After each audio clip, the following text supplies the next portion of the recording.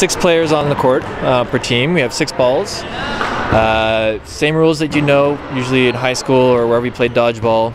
Hit, you're out. Catch, get the thrower out, bring someone on. And you just play a set until the complete opposing team is gone. Gets you a point. Keep going for 40 minutes. Most point wins. It's highly competitive. It really is. Once you get to this level, it's phenomenal. Everybody's amazing. And it's really hard to catch someone that can throw like your typical pitcher, to be honest.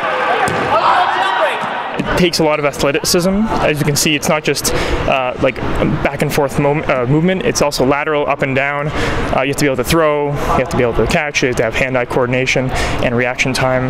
You have to be able to get low and small. So there's all these different elements that kind of play into dodgeball. When people hear the word dodgeball, they often think of the movie. And the movie did a lot of good things for dodgeball. It put it in the minds of a huge number of people. There's a huge community around dodgeball, and it brought people out to leagues and so on. So people-wise, community, it was great.